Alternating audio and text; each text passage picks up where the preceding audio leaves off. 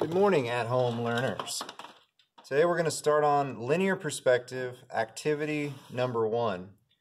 Now, we're going to cover some terminology, and the benefit of this video is you can stop it, back it up, re-watch it, as many times as it takes for you to grasp the information and the concepts in this activity.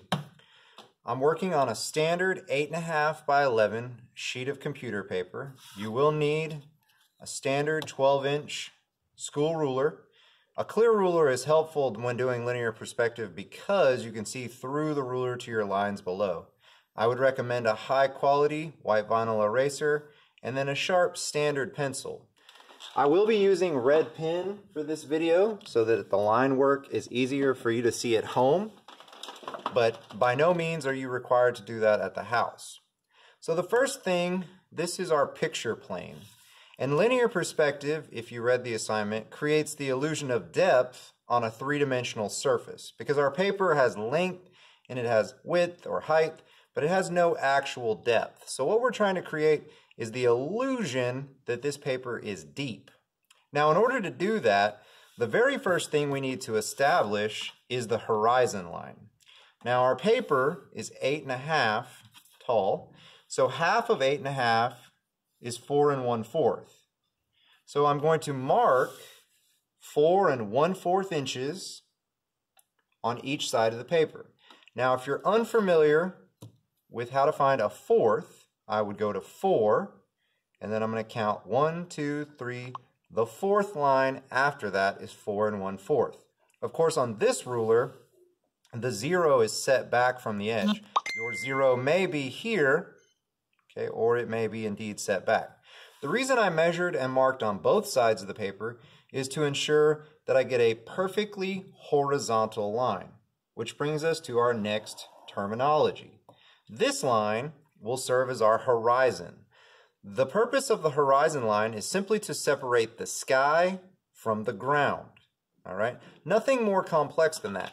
If you were to look outside your window on any given day, you would notice that where the sky and the ground appears to meet, depending on the terrain, sometimes it would be a straight line. If you were in the mountains, it would be a more rugged line. But in any case, everything above the horizon, we will consider it the sky, and everything below, we will consider it the ground. Now, the next thing you have to have in order for linear perspective to work is you must have a vanishing point. The vanishing point is the point in space in which all lines that are receding, or that is going back into space, appear to converge. Now, for our purposes, we want the vanishing point to be in the center of the paper. I've already stated that our paper is 11 inches long, so half of 11 is 5.5. I'm going to put a small dot at 5.5 inches, and I'm going to label it VP for vanishing point / CP for center point, because it is both the vanishing point we're going to use and the center point of our paper. So were we to draw an X from corner to corner, which we don't need to do, it would pass directly through this line. All right, so now we have a horizon, we have a vanishing point, and we're operating on our picture plane. So the next step, I'm going to turn my ruler perfectly vertical, and I'm going to measure up 2 inches. I want the ruler to be perpendicular to the horizon. When I measure up 2 inches, I'm going to make a small mark, all right? Then I'm going to turn my ruler so that it is horizontal to the horizon and parallel with it, all right? So notice the edge of the ruler and the edge of the horizon are parallel to one another. Then I'm going to draw a line 1/2 inch to the left of my mark and 1/2 inch to the right of my mark. All right. This is going to give me a line with a total length of 1 inch. Now, the reason I've positioned it between the 5 and the 6 inch mark is because I'm going to use a very simple step of skipping an inch and drawing an inch to space out our three-dimensional forms. In this case, we're going to be drawing 5 cubes in three-dimensional space. So I'm going to skip from 5 to 4 inches, and I'm going to draw a line from 4 to 3.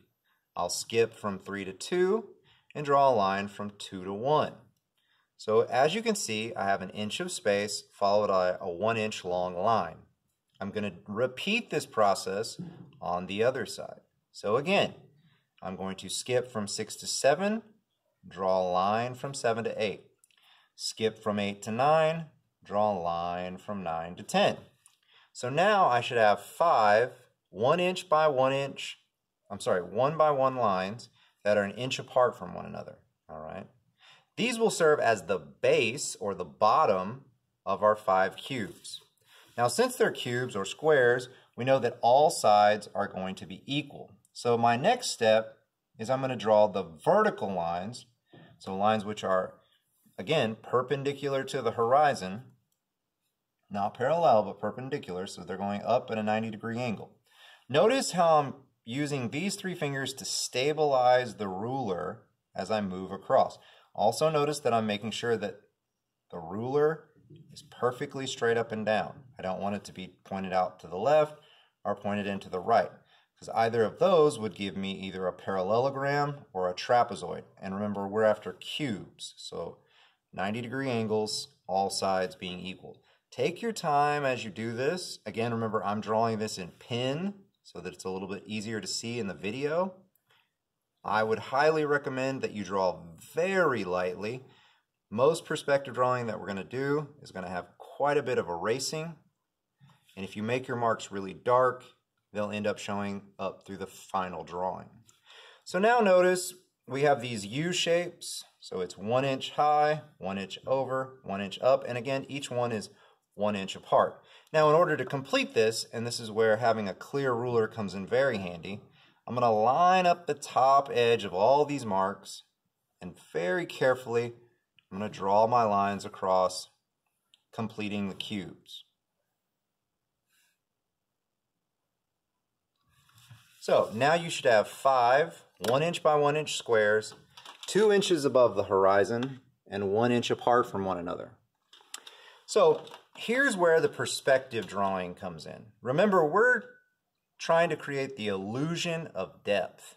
And in order for there to be depth, things have to appear like they're going away from us. So think about a highway stretching into the distance, train tracks heading off towards the mountains. This is the illusion that we're trying to achieve.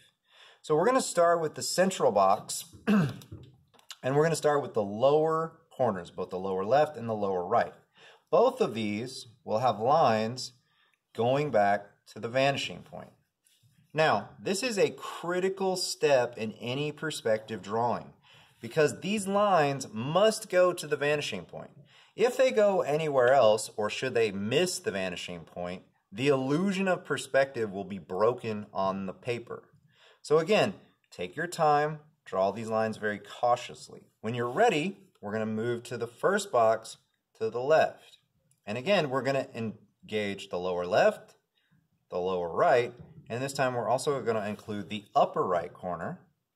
By the way, the cubes that we're drawing, they are solid objects. They are not clear like a fish tank or hollow like a box. So we're going to assume that they are solid objects. Now, at this point, I'm going to switch my attention to the other side, to this box. And again, I'm going to repeat this process. So the lower right corner. Again, notice how I'm using my fingers to stabilize the ruler, and I'm lining up the corner and the vanishing point before I'm striking the line. And then to complete this one, I'll go from the upper left corner and again to my vanishing point. Now, don't be concerned if you draw over your label here. When I grade this, I'm just looking to make sure that you labeled it in the beginning. So you're already getting the idea of the illusion. So we're going to move to the outer boxes. Now this is a little bit different. So though you might feel like you know what the step is, if you jump ahead, you may make a mistake. So I'm going to take care of the lower lines first. So lower left corner, lower right corner.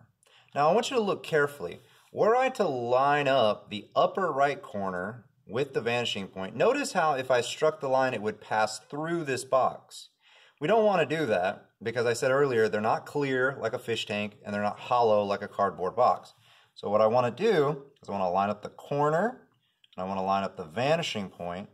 I want to make sure that I'm holding my ruler stable, and I'm just going to draw the line back until it touches the edge of that cube, giving the impression that this box is slightly in front of that box.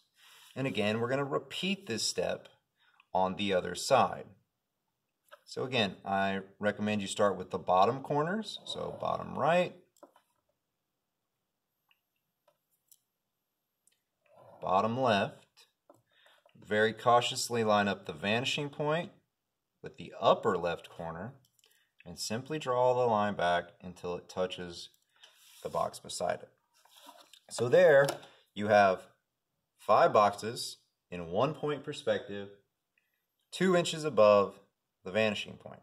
Now, as good as that looks, there are some things that could be better. One, logic tells us that most things don't go on forever back into space, receding. So what we're going to do below the horizon is a variation on what we just did. Now again, I will remind you, you can stop the video, you can back it up at any time, you can re-listen to the instructions. So I'm going to replicate what we did in those first steps above the horizon. So I measured down 2 inches. I'm establishing, in this case, the top of my boxes, because remember, these are technically in the sky, they're above the horizon. These will be firmly located on the ground. And I'm reestablishing the 5 cubes. Now, the space here must remain 2 inches, just like it was above. So be sure, when you draw these, you don't flip your paper upside down, which is a tendency of some people. If you do that, your boxes will only be 1 inch away from the horizon and will crowd the image, which is not what we want to do. So again, I'm going very carefully, box by box. I'm making sure my lines are perfectly vertical. That means straight up and down, and at a 90-degree angle to the horizon line.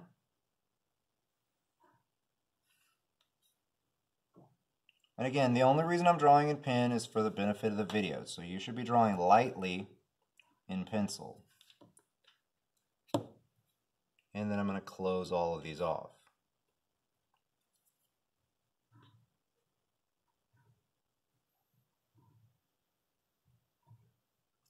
All right. The next step or set of steps is much the same. I'm going to switch to a pencil for this because we're going to do some erasing here in a second. So I'm going to draw my lines going back to the vanishing point. This is going to create a mirror image with what we have above. So it'll be the same above as it is below when you're drawing. If it looks different, then something's gone wrong. You need to back up a step and evaluate what happened. Now I apologize for the speed of this video, but if I stretch it out too long, it becomes really difficult to upload for you to view. So I'm trying to keep the time down as much as possible. I realize I'm going pretty fast. But again, remember, you have the video, so you have the benefit of being able to stop it, back it up, listening to what I said again.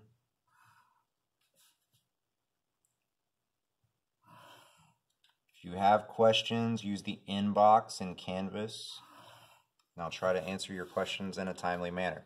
All right, so here we have 5 boxes above the horizon, 5 boxes below the horizon, and they're all stretching on infinitely back to the vanishing point. Now, as I said before, that doesn't really give us a realistic picture of reality. Most things don't just go on forever. So notice this point right here that I used when I was laying out the lower boxes.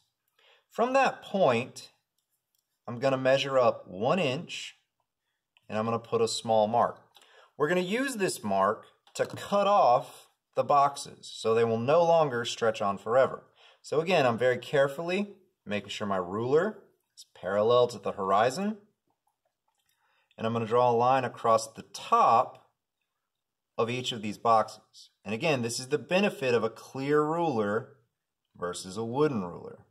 Now you could just draw one solid line across there, but that's going to create more erasing for you and be much more problematic. All right, to finish the cutoff, I'm going to line up the end of the ruler with the horizon line. This is going to ensure that I get a 90-degree angle. You'll notice if I use the corner of my ruler, which is a 90-degree angle, I can check the box here, and I can check the box back there as well. Those corner angles have to be 90 degrees. Again, it's one of those things, if they're not, then the illusion of perspective, which is a very tenuous illusion, is broken, and it simply won't look correct. Now, I'm going to take the time, again, for the benefit of the video, and I'm going to darken some of my lines so they're a bit easier for you at home to see. Remember, you should be endeavoring to draw as light as possible to make your erasing as easy as possible. We're about to actually erase the back of these boxes. Remember, they're not clear like a fish tank, and they're not hollow like a cardboard box. We are operating under the assumption that they are solid. So think like a brick.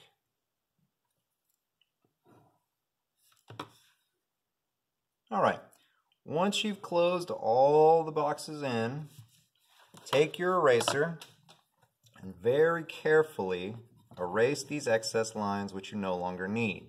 They're stretching back to the vanishing point. Now we're going to leave them above the horizon because we want to ultimately have 5 boxes that go on forever above the horizon and 5 boxes below the horizon that are cut off. Now, once you've finished activity 1, you'll need to label it as such. Activity 1. Please put your name, the date which you complete the assignment,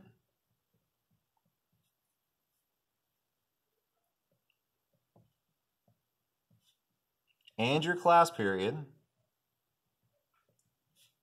on the front of your paper. Remember, when you photograph, you're going to take 2 photographs, one of just the paper and another of the paper up by your face. This way I learn your faces, and it's confirmation that you're holding the artwork in your hand. Again, if you have questions, direct those to the inbox. I hope you enjoyed this video, and I'll see you next time.